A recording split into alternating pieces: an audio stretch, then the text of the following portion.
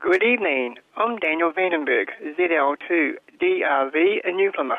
And I'm Sara-Jayne at Headquarters Upper Hutt.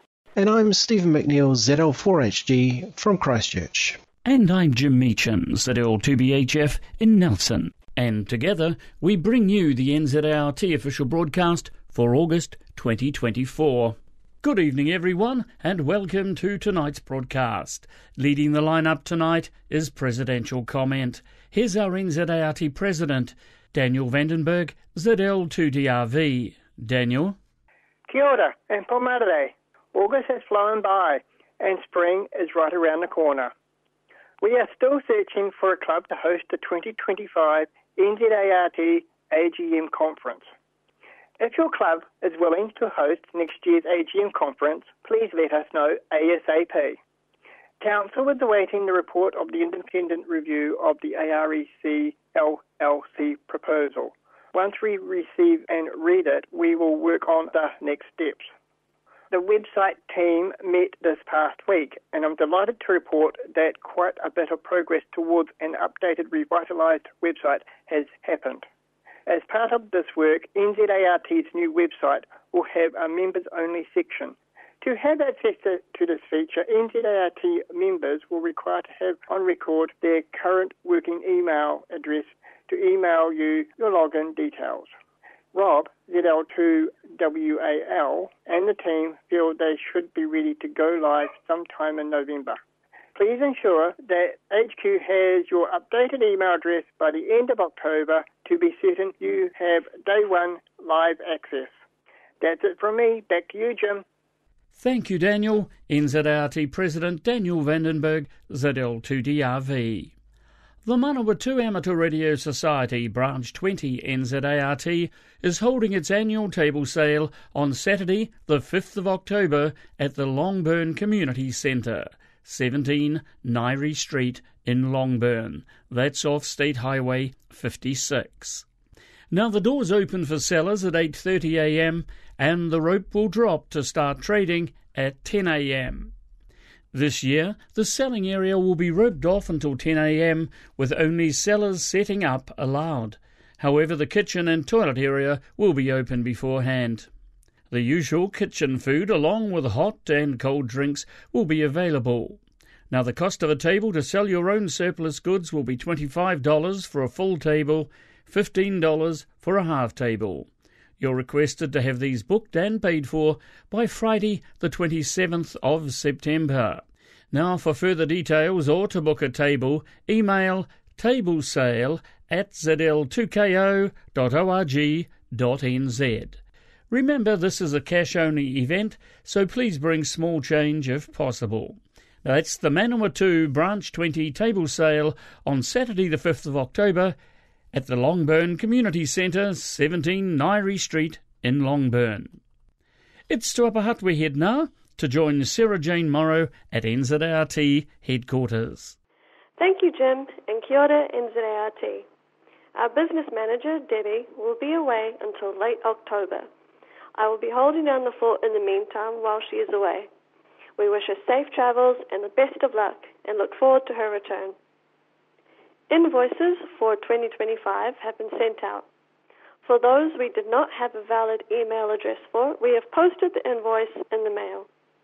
Due to an issue with Xero, some of the invoices are missing information about the rebate and paying by credit card. The missing information is as follows.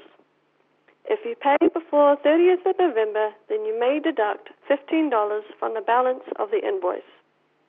If you are paying by credit card, please return the invoice along with your card number, expiry date, and CVV. HQ has become aware of a handful of people who have received their break-in magazine with multiple errors. These include missing pages and double pages. Please reach out to HQ if your issue of break-in contains errors, and we'll send one out to you. That's all from us at HQ. Thank you, Jim. Thank you, Sara-Jayne. Sara-Jayne Morrow reporting from NZART headquarters. The New Plymouth and South Taranaki branches 27 and 87 are holding a junk sale on Saturday the 28th of September at the Morrow Memorial Hall on the corner of Kent Road and State Highway 3 New Plymouth.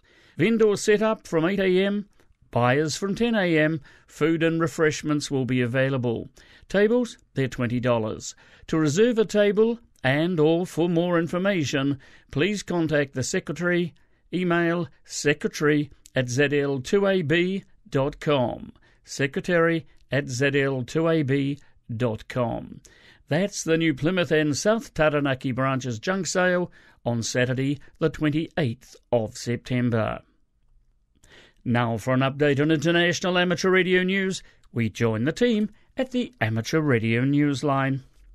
We begin this week's report with a rocket launch that has created a mess in space. The recent launch of China's Long March 6A rocket, which sent 18 broadband internet satellites into polar orbit, has added to the proliferation of space debris.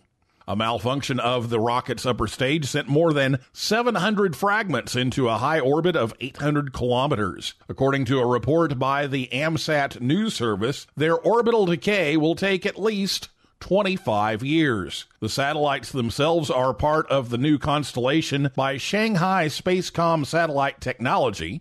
Known as Thousand Sails, the constellation is expected to expand to include as many as 14,000 satellites. It is considered a direct competitor to Starlink, Project Kuiper, and OneWeb.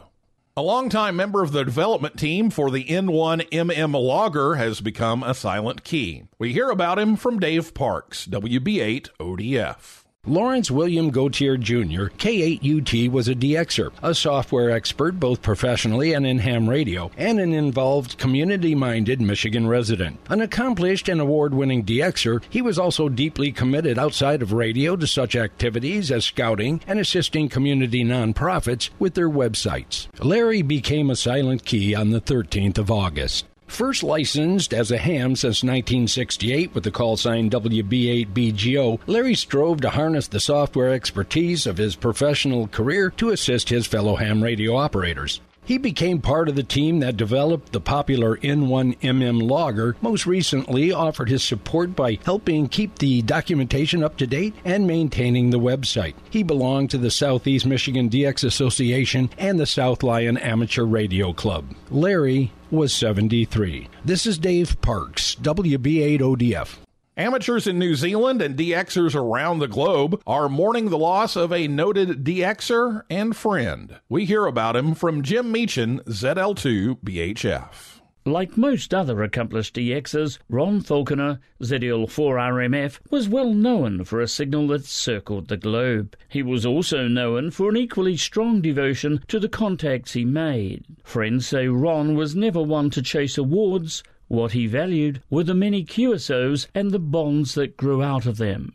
Ron, who had ongoing health issues with pulmonary fibrosis attributed to a lifetime of farming, became a silent key on the 3rd of August, according to his nephew, Murray Falconer. His friend and fellow team member for the NZART Jock White Field Day, John Graham, ZL4RO, recalled Ron as, quote, a DXer, contester, netmaster, and rag-chewing expert, end quote. Friends recalled that Ron became known for his carefully set-up shack in the pursuit of the joy of DX. John wrote, quote, his call sign often appeared on the QRZ DX list. No mean feat to achieve.